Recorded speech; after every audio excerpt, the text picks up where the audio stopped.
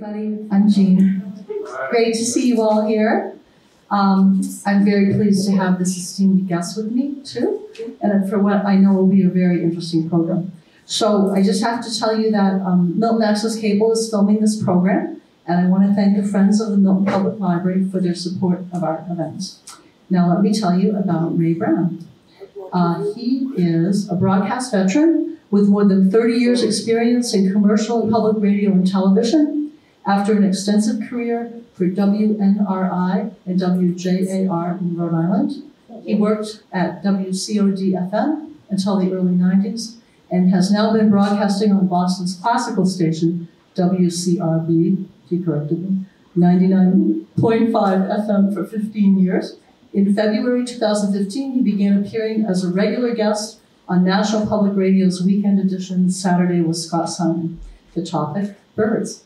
Please join me in a warm welcome for Ray.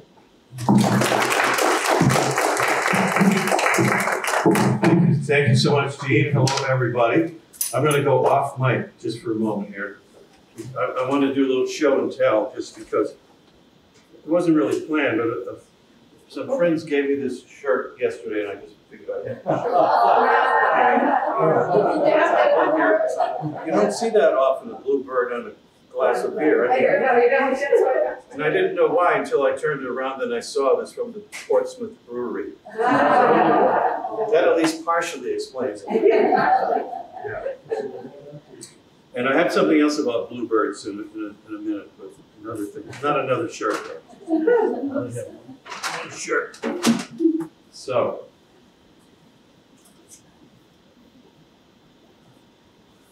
I think we figured out how to make this all work. So we'll see. But I know if I push one of these buttons, I think it's likely to happen.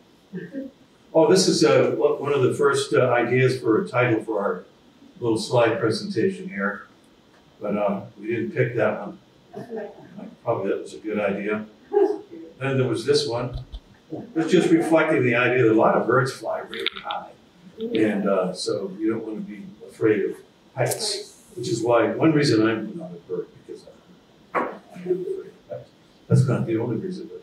So we came up with something a little more, I don't know, just more explanatory, descriptive, as the magic of migration and the hazards of the journey. Of course, migration isn't magic, it just seems that way, just because of the amazing feats that birds can accomplish.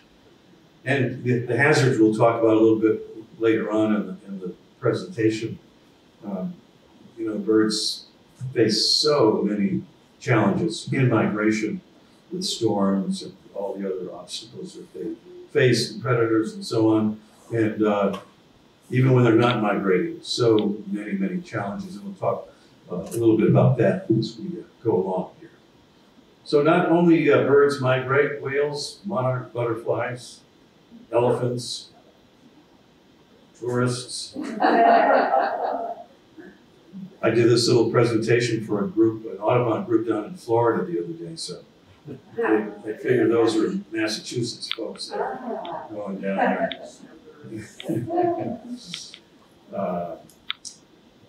So I guess the biggest question that people ask, or the first question, is why do they migrate?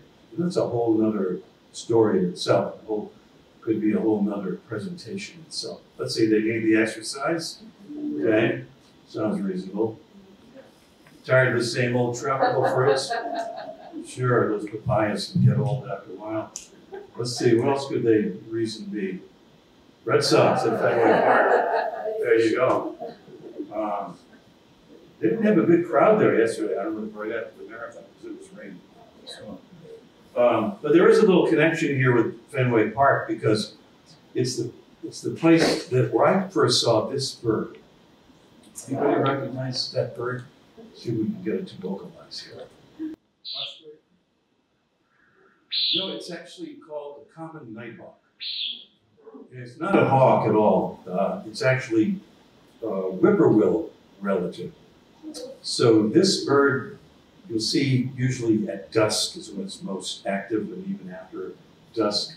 And it kind of occupies a night slot that swallows would have during the day. flying around catching insects in the air. It has that little tiny bill, but a gigantic mouth that it opens up to catch insects. So the Fenway Park connection is that I was at a night game at Fenway Park that was the first time I saw one of these up in the lights around the park. And I remember it well because the Red Sox were getting killed that night. Wow. So it was a really good distraction to see that bird. But it's a really cool bird to see. Where I live in the south end of Boston, you know, the houses, buildings used to be gravel roof and asphalt on the tops of the flat roofs. And those have been almost completely replaced now by rubber roofs, these big slabs of rubber, which are, you know, really superior in terms of keeping the water from coming into your building, for example. But not good for nighthawks because they nest on gravel areas. So the gravel roofs would kind of replicate their natural habitat of gravel areas along riverbanks and so on. But so we don't see many common nighthawks. We used to see these all the time in the summer. You could be walking down Tremont Street and you'd hear that. Did it play again? If we only get to play it once. Try it one time. No. Okay, so what triggers this migration? Various things. I think I skipped the slide here, did I? Yes. Yeah. I gave away the whole thing here, sorry. No spoiler alerts in this. So there's rising temperatures, favorable wind patterns, and length of daylight, and they all do play some part.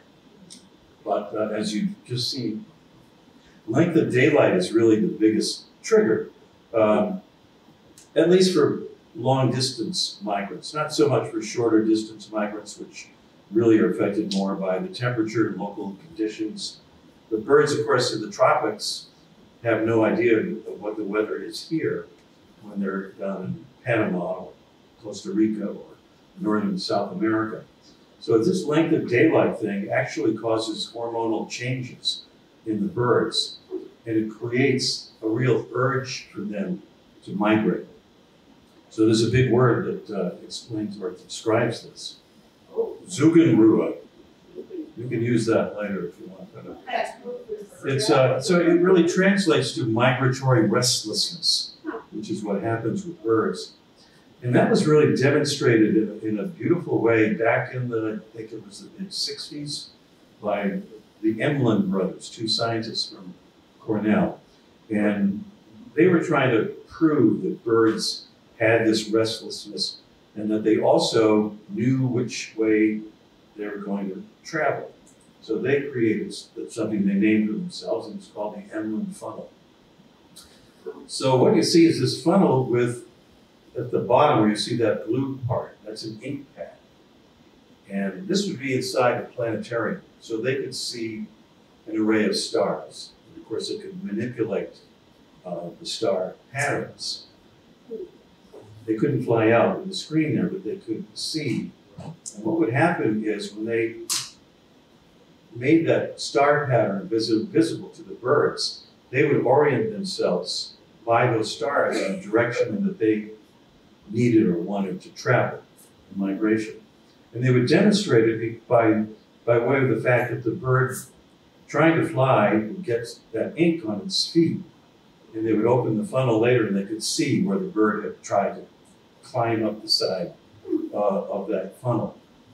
And it would match up with the direction indicated by the stars. And of course, birds use star patterns to migrate, but a lot of other things, including the position of the moon and a lot of physical features on the surface, mountains and rivers, coastlines, and also the magnetic field of the Earth. And there's been a lot of research fairly recently about that, scientists are learning more and more about how birds, some scientists say, it's an interesting way to describe it, but in a sense that they can see the magnetic fields of the Earth. Not in a visual way exactly, but through their eyes somehow, some kind of chemical process going on there. It was discovered quite a long time ago that pigeons had little metallic fragments in their bill that seemed to have something to do with them being able to orient by way of the magnetic field. But now there's a lot more beyond that, beyond those little micro fragments in a bill of a pigeon that has some connection with the eyes, but there's a lot of research going on about it right now. So all the energy to fly, it's just amazing. You know, some birds fly literally thousands of miles nonstop in migration. So there's a big word that explains that. That's not the word. This is another big fat word. There it is, yes, fat. Because birds actually do that. It sounds counterintuitive, but they fatten up before they migrate. In many cases, birds will actually double their weight before migration, using the fat that they acquire to fuel them on their journey. So berries, wheat, are different kinds of grains are some of the things that birds eat to convert to fat in order to make these astounding journeys that they do make. Here's a beautiful shorebird, the Wilson's phalarope, just for demonstration purposes. This is before the bird has acquired all that extra weight. And here it is after it's fattened up.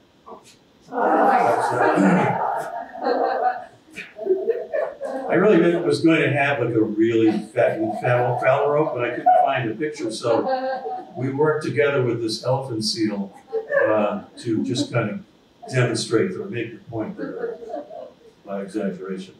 Yeah.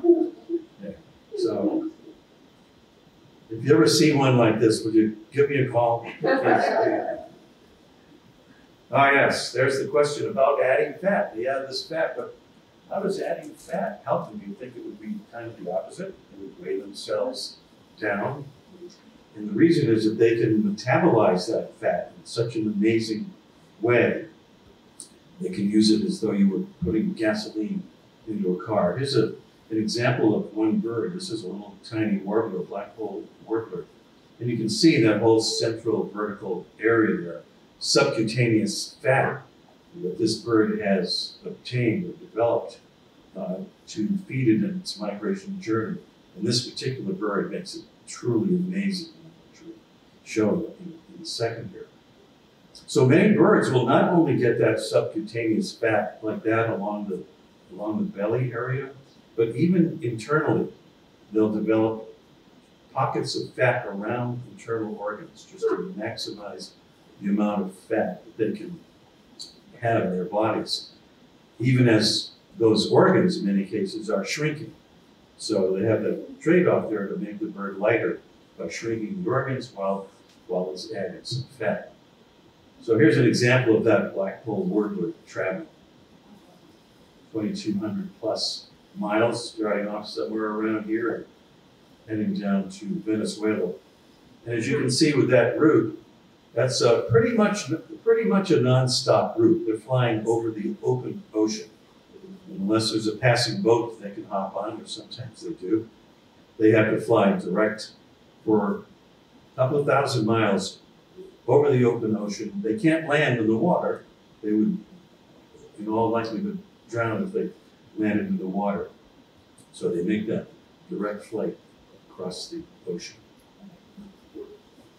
So this is a bird that you normally think of birds here in the other season going south in the winter and going from here, let's say, or from Canada down to Central America, Northern South America, near the equator, where it's warm. But the Arctic tern doesn't do that. It has no use for the equatorial regions, apparently. So it'll travel from breeding grounds up in Greenland and travel all the way down to islands off Antarctica. So it'll spend the winter down there, sort of loafing, as they say, on ice floes and islands off Antarctica. So this bird, because of the way it travels way up there in the summer and way down there in the winter, is said to see more sunlight than any other creature on the planet, always in season. So there's the wintering bird. This is a bird, this is another migration champion. I mean, it's really a champion. This is a bar-tailed godwit. And this bird will travel something like this. So from Alaska down to Australia and New Zealand. And there was a bird just, I think it was a year ago, that broke a previous record for this flight. Again, this is nonstop flight over the ocean. And also, these are not albatrosses. These are not birds that are gliding along. They're flapping the whole time. They really don't glide. They just flap for this incredible distance of something like this record breaker of 8,000 miles in about 11 days. It's just a truly incredible feat. This is the sooty shearwater. And this is a bird that stays at sea virtually all its entire life, except when it comes to shore for mating. And we show a couple of individual birds and the trek that they make, just cruising all through the year over areas of the Pacific Ocean looking for food. So just two birds, one in green and one in red, is showing these two paths that were satellite tracked to give you an idea of the amazing distances these sooty shearwaters make. That's the mileage for sooty shearwater, about 40,000 miles in 1 year. So those are some of the incredible migratory things that birds do. I was going to mention about the use of fat, and I'm going to contradict myself in a couple minutes. I'll explain why. But about the use of fat, somebody calculated, and I don't know how accurate this is, that if you could somehow make a comparison between the bird burning that fat and a car burning gasoline, the bird would get 140,000 miles per gallon, which is pretty good. So I mentioned at the beginning about survival challenges, and certainly so many in migration, when birds hit storms and so on, as they so often do. Most songbirds fly at night, by the way. It's cooler at night, the winds are less at night, and they have many fewer predators to deal with, but still plenty of other challenges involved. And even in non-migration, you have all these other things causing them trouble. From cats, particularly feral cats, but also household cats that roam free, and are, just by instinct are chasing after and killing birds, and more even than towers. Lots of birds crash into towers, but not as many as fall victim to cats. And there's cars and windows, and window crashes are a huge factor in killing birds. And between these two, according to the latest statistics that I've seen, it's really cats that kill most birds. It's pretty hard, I think, to get any kind of a real number on this, but the estimates are somewhere between 1 and 3 billion birds are killed by cats every year, just in the US. So you can imagine if you multiply that around the world, there's many, many billions of birds are killed by outdoor cats.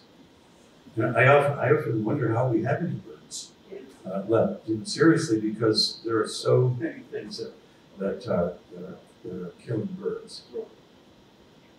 Historically, it's always been said the biggest threat to birds is habitat destruction. And especially when we talk about migrating birds, and these birds we were showing from the neotropics coming up here in the springtime. So they depend on habitat here, and then they depend on habitat down in the tropics. So if one is not working for them, they're in trouble. If both is not working for them, they're in big trouble. So you see some of the clear cutting of the forest on the left-hand side, sort of denuding the landscape, taking away habitat and food sources for birds, and also cause tremendous erosion. And then on the right-hand side, we have a temperate forest in the northwest U.S., where a lot of the forest there has been clear cut. And of course, that's removing habitat for birds. And at the same time, it's making it easier for a lot of predators to get access to where birds are nesting. So that's another double whammy for birds that make habitat destruction so difficult for them. One of those predators, by the way, is another bird, and not one you might really expect. It's not a raptor or anything like that.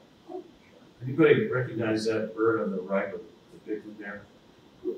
It's a brown-headed, that's a fledgling. Shrike. It's not a shrike, it's a brown-headed cowbird. And that's a fledgling just out of the nest where it's been fed by that tiny little yellow warbler there.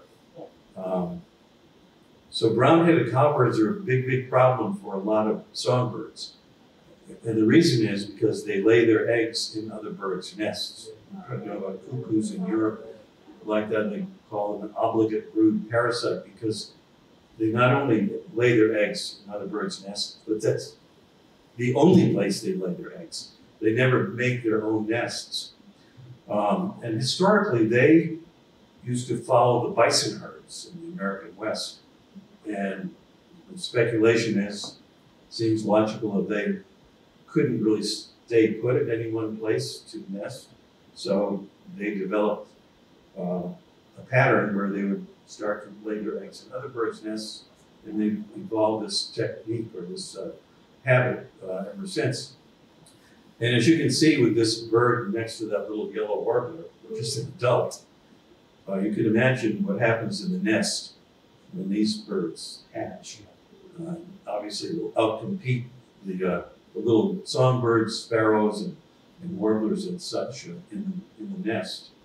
And sadly, most birds don't seem to realize or can't notice somehow that this egg, which is much bigger than their own eggs, isn't their egg. And they'll brood the egg and the chicks and raise them. And of course, a lot of them don't survive because the cowbird will outcompete them. There is one bird, I'm trying to think, I think it's the white-throated sparrow, that has come up with a defense where if this happens in their nest, they'll build another nest on top of it. And then if the cowbird comes back and there's more eggs, they'll build another nest on top of that. And there's an example, one where there were 5 nests high, as they kept going back and forth. So the brown-headed cowbird, I mean, it's a protected bird because it's a native bird, so it's protected under the Migratory Bird Treaty Act. I know some people, though, that, what should I say, don't pay attention to that particular rule when it comes to brown-headed cowbirds. That's just between us. So I read not long ago the 2 biggest traded commodities in the world are oil, number 1, and coffee, number 2. So there's a thing about coffee when it comes to birds as well. And it has to do with, well, it relates to that picture we saw about that tropical jungle area, tropical forest area that was denuded. A lot of the big coffee companies, or most of them, do what's known as sun-grown coffee. So what it means is they grow the coffee the way you grow corn or soybeans. They strip the land, plant the coffee, and grow it in the sun, which allows them to get tremendous yields. But in the process, they're using a lot of herbicides, pesticides, fertilizer, and they're causing a lot of erosion in the process to grow coffee on this grand scale. It's a great way to increase profits. So one solution to that, partial solution anyway, is something called shade-grown coffee. Sad to say, most people don't still know about shade-grown coffee. See, it's not that easy to get. The folks who make it have a real tough time getting supermarkets to stock it, for example. We find it in some co-ops. Mostly, it's online. You can, some of the Audubon shops, like Mass Audubon out in Lincoln, carry this coffee. And, the Boston Nature Center in Boston, the Birdwatchers store down in Cape Cod carry this coffee. Mostly it's online. Again, sadly, there are some coffee makers who will claim to make shade-grown coffee. So they might have like one tree, and they'll say, that's shade-grown coffee we got here, look at that shadow. But the real shade-grown coffee is grown under the natural forest canopy. And it's so good for birds that birding tours will actually go to shade-grown coffee farms to look at birds. That's how friendly it is for birds and bird survival. But that's the sticker to really look for from the Smithsonian Migratory Bird Center, because they have the most stringent oversight of these coffee farms. So if you see that symbol on the coffee, you know that it's really genuine shade-grown coffee that really provides habitat for birds. So these are just some of the birds we're looking forward to seeing here this spring. Some of them arriving pretty soon. Let's see if our double click method is going to produce a sound here. Oh, yeah. The blackbirdian warbler. What a beautiful creature that is. There's a woman named Phoebe Snetzinger who wasn't interested in birds especially, and she saw one of these in her backyard, and she got hooked.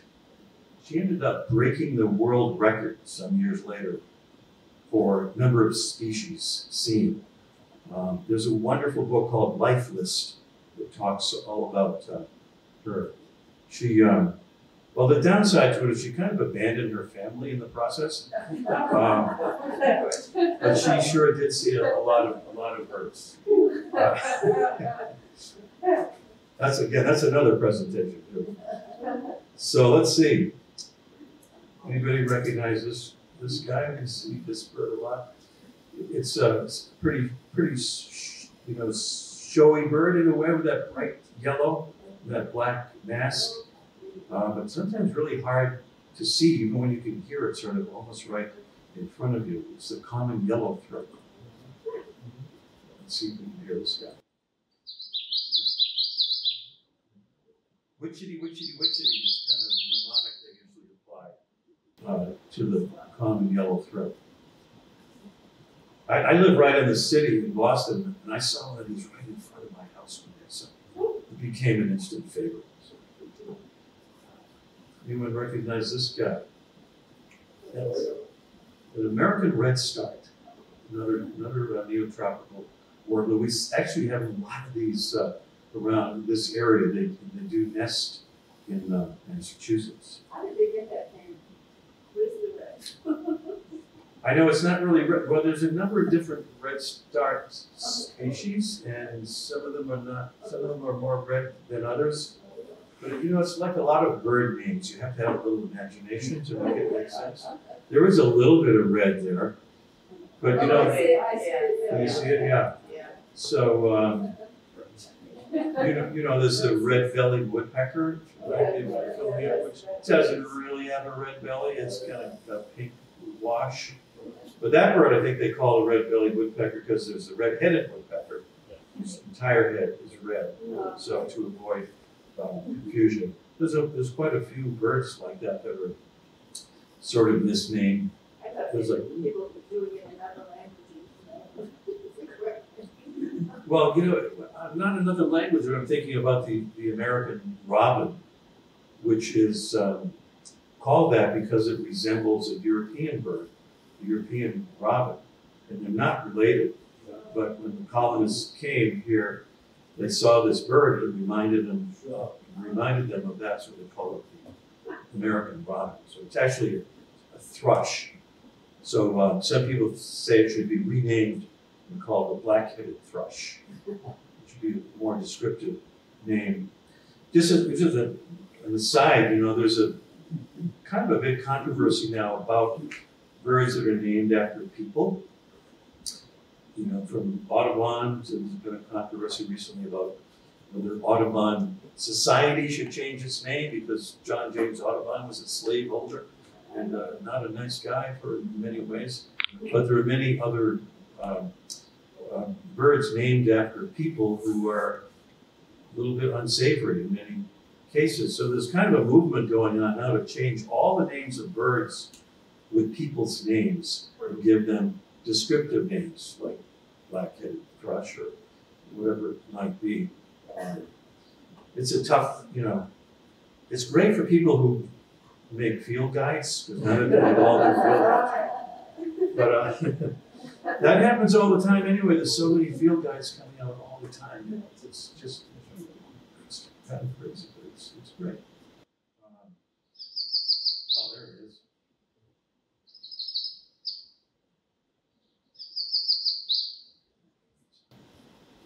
You can see these a lot of times in Boston Public Garden. It's a pretty good spot. Then this little guy, kind of an early arrival. I call this the warbler that thinks it's a nuthatch.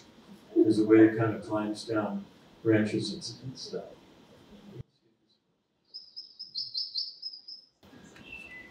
They call it the sound of a squeaky wheel. Some way people describe the sound of white, the black and white word. And then there's this amazingly beautiful singer, the wood thrush.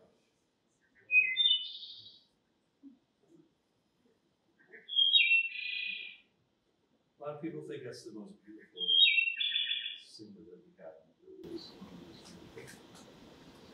So, just an idea about some wonderful organizations that help protect these birds, and some of them, there are so many of them, but these are kind of some of my favorite ones. The American Bird Conservancy, ABC, they do a lot of terrific work, not only in the U.S. but all over the world. In fact, they were instrumental just very recently in helping to save a parakeet species in Brazil.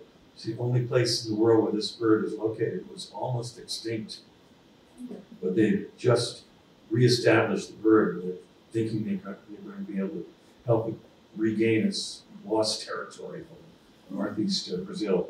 They do a lot of great work with that. They also have a program dealing with wind turbines, which are really controversial. It's kind of environmentalist versus environmentalist when it comes to wind turbines, because of the obvious advantages with the clean power source, but they kill a lot of birds, including a lot of raptors, eagles, golden eagles, bald eagles. A lot of it has to do with where they're placed, and what the American Bird Conservancy does is try to encourage people who are doing this to locate them in such a way that it's not right in the middle of the migratory routes of birds. Unfortunately, a lot of times the best wind is where the birds are too. So it's kind of tricky, but they've done lots of lawsuits too, and won some of them. Cornell Lab of Ornithology, really respected and known all over the world. It's a wonderful education organization, creator of things like eBird, which is a fabulous new electronic way of connecting people all over the world. There are tens of thousands of people who report their sightings on eBird and help other birds find them. And it's a wonderful source for conservation science, among many other things that they do. They have all kinds of courses for birding, from sheer beginners to people who are really schooled in birding. They have all kinds of great programs. Nature Conservancy, famous for really buying up properties all over the world, millions and millions of acres, and they typically turn them over to conservation organizations to protect them. So that's been a favorite of mine for a long time. And then there's our own Mass Audubon, which is really the oldest Audubon organization in the country, one of the biggest too. I'm trying to remember what their membership is, I'm not even gonna say it because I'll probably get the number wrong, but it's many, many, many, many thousands of people doing a lot of great work, and they have wonderful sanctuaries all over the state. And then there's the Talking Birds radio show, which I recommend. Sunday mornings, 9:30 to 10 is when we do our show live. And we also release it as a podcast, and we live stream it as well.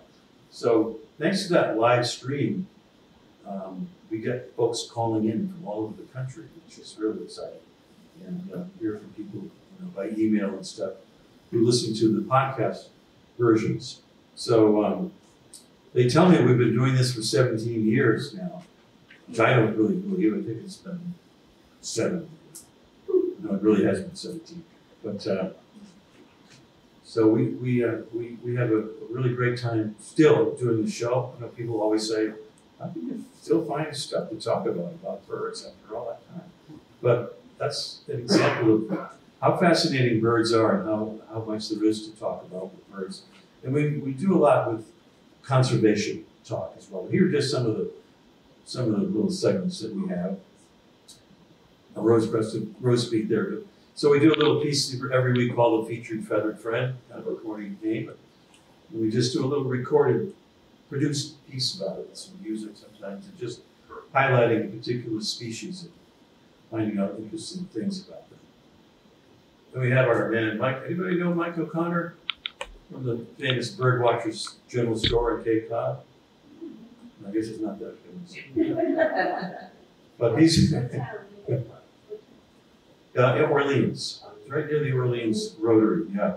So Mike is a content contributor and also a sponsor of our show since we started. He likes really big binoculars, and Mike is also a wonderful writer. He's written a couple of books. One is called "Why Don't Woodpeckers Get Headaches?" Kind of explains how woodpeckers can hammer on hard wood the way they do and survive it. And the other one I mentioned, for those who came in late, you didn't see my shirt here, my bluebird shirt. On the glass of beer. Yeah, it's from the Portsmouth Brewery. That's why it's on the glass of beer, I guess. Mike's other book is called "Why Do Bluebirds Hate Me?" Because he's been trying to get bluebirds to come in his yard for 30-some years. But last week, he finally got them. So he is so excited. It only stayed there, he said, for about 15 seconds. But he's still thrilled about it. Probably went out and bought another pair of binoculars after that. Mike is a great part of our show. So he typically does just little pieces on feeding birds, tips on feeding birds in your backyard, how to track them, all that kind of stuff. If you ever get down to Orleans, it's a wonderful place to visit. It has all kinds of stuff other than just bird feeders and bird houses and binoculars and scopes and books and videos and bird clothing. So very much a general store. Yeah, the Mystery Bird Contest. I saw this, I don't know how this came out printed that way, but I sort of liked it. And so we haven't fixed it yet.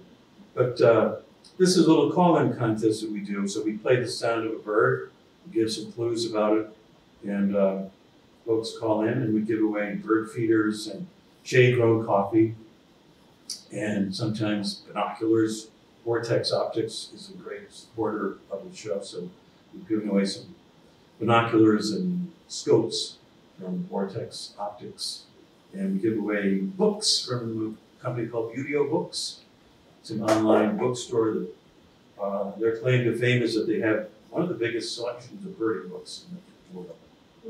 We do, I mentioned about conservation, so we, almost every show we do a salute either to an individual or a group who's doing something good for the planet, about birds or not about birds, just conservation in general. So we do that on the slippery improvement. And then we have a little thing called the Science Corner. So you might recognize what that is here. It's what they call a murmuration of starlings. And these starlings get into these flocks of thousands and thousands of birds and swirl around in the sky. It's an amazing thing to see. There are many videos online, easy to find, where you can watch these incredible swirling flocks of starlings. And it's thought that they do it mostly just to avoid predators, because it's very hard for a predator to focus in on these birds when they're swirling like this. But it's still a phenomenon that's sort of unlike anything else. This is a new thing where we're doing what we call flirting, which is kind of a strange word. It's kind of a mashup word. We actually borrowed it from folks in Sweden who started something called plogging, which was picking up litter while jogging. So we thought we'll apply this to birds, and we call it flirting.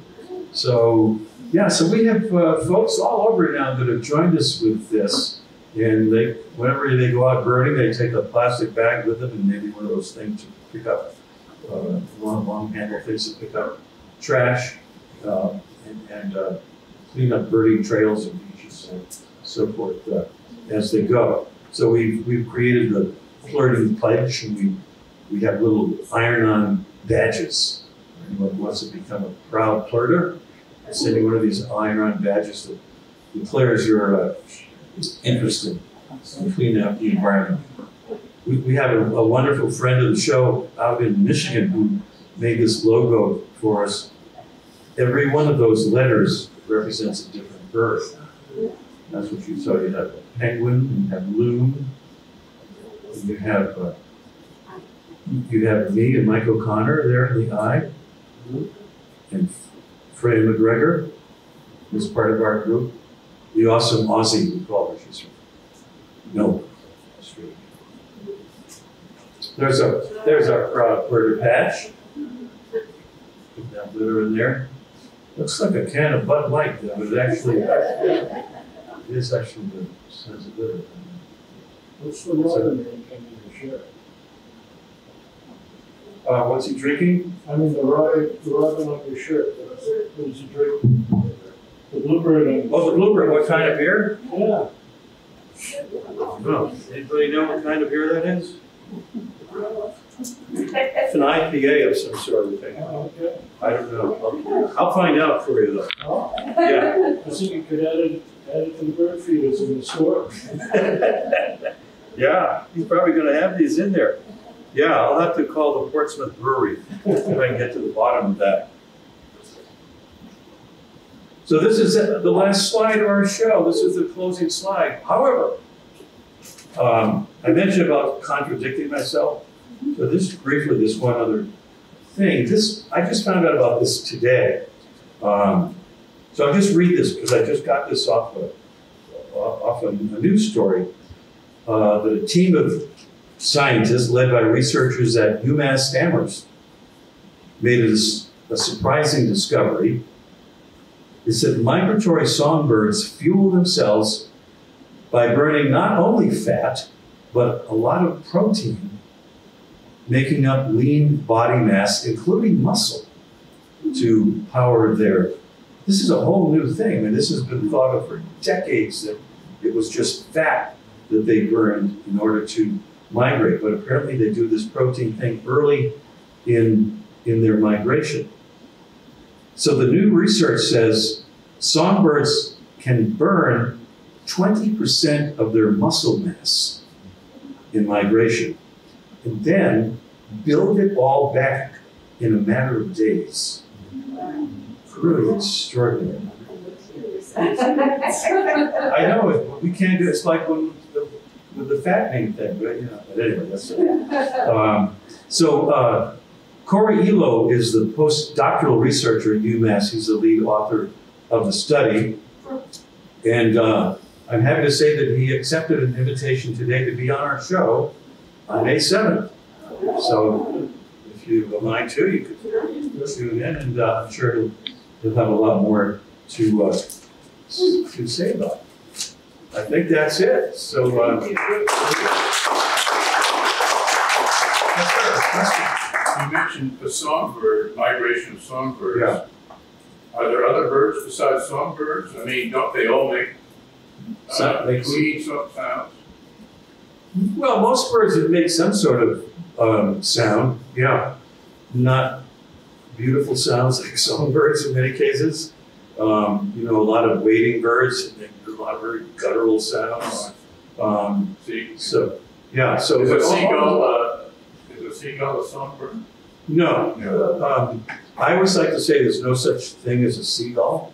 There are gulls, many kinds of gulls, but there's no seagull. But there are many others. Here we have herring gulls and ring-billed gulls and Bonaparte's gulls and laughing gulls and so on. So many kinds. They're not songbirds, and then there are many other categories of birds, seabirds of the open ocean, or say wading birds, and so many others. And there are raptors like owls and hawks and eagles and falcons, and so there are many categories of birds. And then there's that common nighthawk, which is relative of the whippoorwill, and that's a bird that's also been known as the goat sucker. And not the nighthawk, but relatives of the nighthawk, because farmers used to see these birds around their barns at night, and they thought they were going in there and sucking milk from the goats in the barn because they have that big giant mouth. That's why they thought that. I've checked into it; it's not true. They really do catch insects. So yeah, almost all birds migrate. Even the mute swan, which doesn't vocalize. I didn't say migrate; I meant to say vocalize. Doesn't vocalize very much, but they can. There are some birds that don't vocalize at all, in the sense of having a voice box, like vultures, for example. They just make these horrible sounds, but not even through a voice box. The sounds that birds make, by the way, are doubly incredible in a literal sense almost, because instead of a larynx like we have, they have something called a syrinx. So it's really like a double voice box. So they can actually harmonize with themselves. One good example is a northern cardinal, really common and loved bird around these parts. And then you hear that typical sound where it's kind of like, and that first part that does that curve upward is actually done in two parts. And it's done so seamlessly that you can't tell. So they make that first from one side of the syrinx, and then the other side of the syrinx, and they do it so smoothly, it sounds just like it's produced from one source, but it's actually produced in two parts. And that's why, too, you can hear birds like the wood thrush that we heard. It's a remarkably complex sound, and it's because of that syrinx, that very complex voice box that they have. So that, yes, sir. I can understand migrating and using up the fat, but do they not drink water during that whole flight? In many cases, they don't, because they can't. I'm sure they would like to. But when these birds, like the bar-tailed godwit I was mentioning, the one flies from Alaska to Australia or New Zealand, they never land. There's no place to land. They can't land on the water. They can't survive in the water. So they're just flying nonstop, flapping for 11 days. And that little black hole warbler, it's the same thing, just flying over the open ocean. It can't stop. And on the nesting of the host bird with the cowbird, putting the eggs in there, you mentioned there was one nest on top of the other. Yeah. Does the host bird leave its own eggs in the lower nest and hatch more? You know, I'm not sure about that. It might be that they try to move the eggs sometimes, or they might even roll them out just to get them away from the other bird. But that's a really good question. Sorry, I don't know if we have an answer. Yeah. One of the most popular bird boxes to have in your backyard, is it bluebird, or this bird, or that bird, or this bird? I think it's depending on what bird you'd like to get, because they are very specifically designed in terms of the size of the hole, for example, in the box. You know, they make these very small holes so that house sparrows cannot get into them, but they're hard to stop. In fact, they could still, starlings can't get into some of those, but you know, there are these bluebird trails in many places that are responsible really for saving bluebirds or from the brink of extinction. So there was a human intervention that, you know, made up for some of our other human interventions that caused the problems in the first place. But those are constantly having to be cleared out of house sparrows. They can still squeeze their way. So, yes, ma'am. Are there any unusual reasons why birds sing? Unusual reasons? Yeah. Well, there's this Carnegie Hall thing that I don't know if I can think of any unusual reasons that they sing. And mostly it's for claiming territory and warding off competitors for male birds that sing, but it's also communication between birds. And it's actually been relatively recently discovered that many more female birds than was thought before also sing. Cardinals are an example of that, where the female sings. Sometimes they sing different songs from the male, and sometimes the same song, but they'll sing back and forth. Great horned owls, which we have around here quite a lot, will call to each other in a very distinct kind of way. The male has a kind of a deeper hooting sound. You'll hear the female calling back. Barred owls, which we have on up here too, do the same thing. So, you know, it's that territory marking, claiming, and communication, pretty much.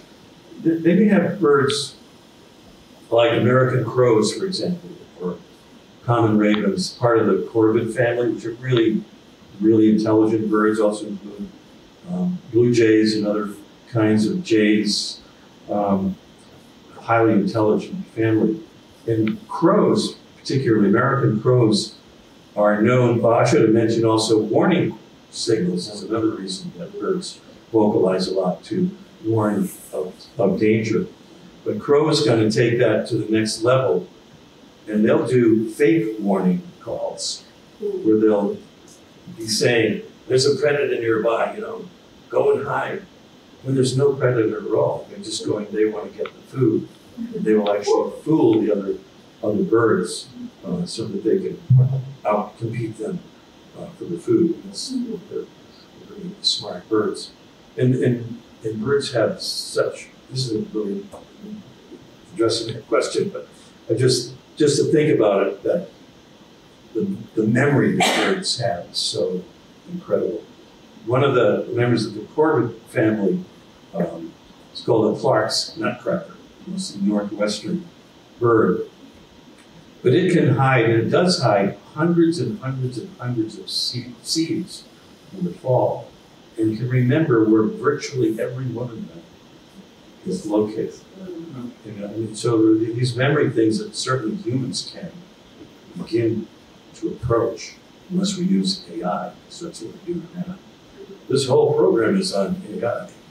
No, just kidding. But yeah, so that memory thing is just, again, another one of the really, really remarkable skills that birds have. And a lot of our typical songbirds here too, chickadees and other birds, have tremendous memories for locating food.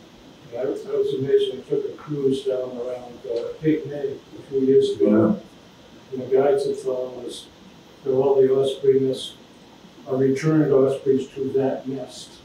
Yeah. That they built before they left. Sure, yeah, there's a lot of faithfulness in birds returning to their original nest, sometimes year after year, to the very same spot. Of course, again, these are birds flying from, in some cases, thousands of miles away, coming to this exact tree. Right. At least on these nests, you can see the different colored items the birds put in the nest and say, oh. Oh, sure, yeah, ospreys are famous for that. Yeah, they'll put up, Barbie dolls in there, fishing poles. They would say one time the female one, the male would bring something and she'd look at it, she'd You can only put good junk in this nest, not that bad junk, right? How long do birds live? Well, of course, it varies a lot, but when you talk about songbirds, not very long at all. I mean, typical for a small songbird is maybe 3 or 4 years. So, some people live longer than that. Every once in a while, you'll see, there's a chickadee that's 14 years old, but it's very, very, very unusual. They have pretty short lifespans. So typically, the smaller the bird, the shorter the lifespan is. Some of the larger birds live pretty long lives. Yes, Jean? So, do the birds adjust their migration, how far they go and when they go, based on the weather? I mean, Well, or do they do it the same every year, no matter what? you can make kind of a distinction between the neotropical migrants that are down in Panama, Central America, North and South America, and coming up here. So not really very weather related, because I mentioned before about they don't know what the weather is here when they're down there. That's why that triggering by light is the good thing for them. But for birds that are shorter distance migrants, they can sort of get an idea what the weather is here. And many birds move directly because of the weather. Even robins that we see here are often migrate. So that we see birds, there's kind of a shifting thing that goes on with robins, where sometimes in the spring we'll see birds from Canada that have moved down here. The birds here will have shifted further south. So they call them facultative migrants, and meaning essentially that they are going where the food is. And then you have, in the wintertime here, we have all these many species of boreal birds that nest way up in Canada, Alaska, and sometimes they stay up there, but they will move south, not really because of the weather directly, but just because of the food supply. So there'll be a big explosion of spruce budworms, for example, in some of the trees, and they'll stay up there and feed on them. The next year, there'll be a crash of those, and they'll come down here. So we'll see these enormous flights of pine siskins, crossbills, other finches coming down here, and owls too. Not great horned owls, but snowy owls. So a few years ago, we had a huge incursion of snowy owls, and that's again a food dependency thing, basically having to do with the lemming population, where there's an explosion of the population, and then a crash, and so the birds are coming down here looking for food. Well, typically younger birds, because the older birds, are more adept at finding prey, but the younger birds will come down this way. There's a fellow from Mass Audubon called Norman Smith, who until recently ran the Mass Audubon sanctuary over in Canton, the Blue Hills Museum. And he became the guy who, in the wintertime, would go up to Logan Airport and trap snowy owls. Because the snowy owls would recognize that airport as the native tundra, or something like the native tundra. And there's a lot of rodents there. That's why so it's a perfect place for them, except for the airplanes. Which makes it not that perfect. So Norman Smith would go up there and he kind of invented this track. He set it out there and put part of a rabbit or something inside it. And snowy owls would go in there and they'd catch them. He would take them to either Plum Island or Duxbury Beach and release them there. Most of the time they would stay there until it was time to head back up north again. So it's a pretty effective method. And I know that one year he trapped 150 snowy owls at Logan Airport. So that was one of those, that year it was just huge incursion of birds. Yes, ma'am. Last summer, I had a hummingbird fever, which I had for a few years, the same ones come back every year. And I had about 3 who were visiting regularly. And I started to notice them vocalizing, it's kind of like a oh. Yeah. And then I noticed something kept hitting my back. I looked at the feeder, it was empty. And they were like, hey, come on, can we see? Oh, yeah. Well, hummingbirds in general are extremely aggressive. So the brr is really their wings, the sound of their wings make, because they flap their wings, I forget what the number is, 1,000 times a second or something of the sort. They do vocalize also, but that brr thing is really the sound of the wings. The only bird that can fly backwards. They can fly backwards, upside down, sideways. They're also the only bird that can actually hover in place. There are other birds that hover, like we may see American kestrels that they used to call sparrowhawks. You'll see them hovering, but they're flapping their wings and catching the wind. But a hummingbird can just hover. They can be in this room and just hover. Because of a just incredibly complex way. I'm sorry? Like a drone. They're the original drone, yeah. The original drone, yeah. I know this is a dumb question. So I have a dumb answer ready for it, don't worry. it's always north-south, but could it be east-west for some reason? It is sometimes east-west with some species, yeah. And also it can be up and down in terms of not northern-south. I mean, altitudinally. Some birds will be up in the upper elevations and then come down into the lower elevations of the season. Yeah. There's even a few where there's a backwards migration where they'll go from north to south. That's a kind of very rare occurrence, but there are a lot of variations in that. But those are the You mentioned jay also. Jays being a very intelligent species. Yeah. And amusing story to me was a buddy and I were years ago. We're hiking from the top of Mount Washington down to 2 huts down the ridge. And a Canada jay followed us the whole way. And he would just go from tree to tree as we went down the path.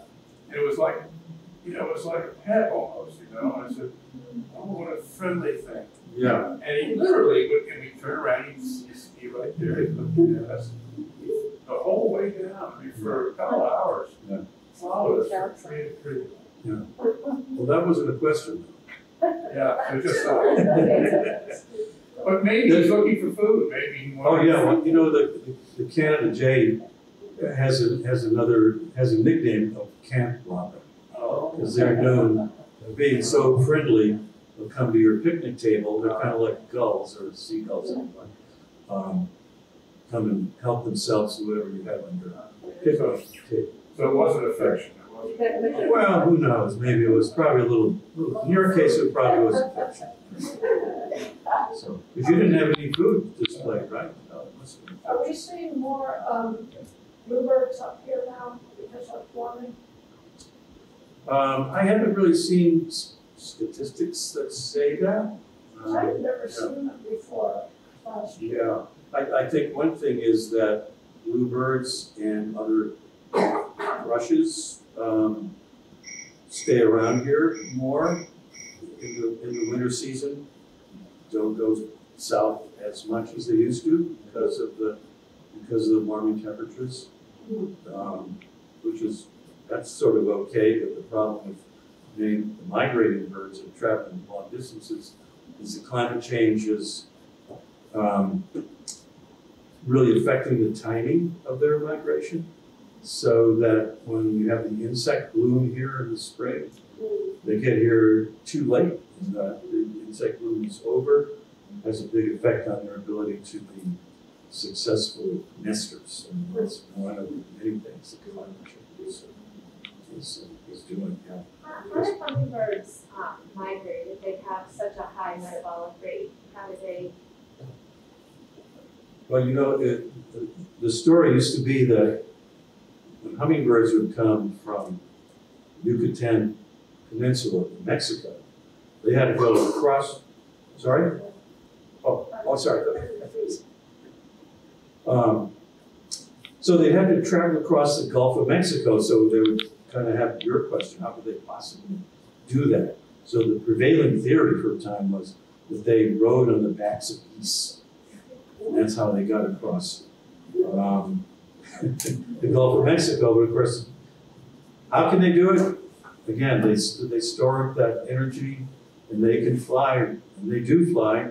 The ruby-throated hummingbirds, particularly, all the way across the Gulf of Mexico. And again, it has to be non-stop flight and no water or no resting or anything. So they're able to do it. Yeah. Can they absorb a little rain if it's raining? Yeah, they can. Well, they can, sure. But what they can absorb is when there's really violent storms. So sometimes they'll meet a front. It's great for bird watchers because there'll be this phenomenon called a fallout. You might get 200 warblers coming down in your yard or something. It's a spectacular sight for bird watchers, but not so good for the birds who are trying to get to their destination. For equatorial birds, that if light is a trigger for migration, how does that work for birds near the equator? How does it work for birds who even stay there? Who happen to be near the equator where the light changes are not that great? Yeah, it's a good question, but from what I understand, they can detect those very subtle changes enough to make that happen because many of these birds are near the equator, who are in the tropics, sort of by definition. Yeah. So it's hard to imagine that they can do it, but it works for them. We'll probably, yes, question or are we open time? What is, do you want to address the bigger birds eat a lot of smaller birds, or do they just eat like small animals? Like eagles or, big predatory birds. Do they eat baby birds? Yes, well, a lot of songbirds eat baby birds too. Many birds that we can think of that. We're talking about red-bellied woodpeckers and red-headed woodpeckers and many other birds. Flickers, they'll eat other birds' eggs and chicks as well. So the babies from other types of birds? Yeah, They sure. don't eat their own? Generally not their own, no.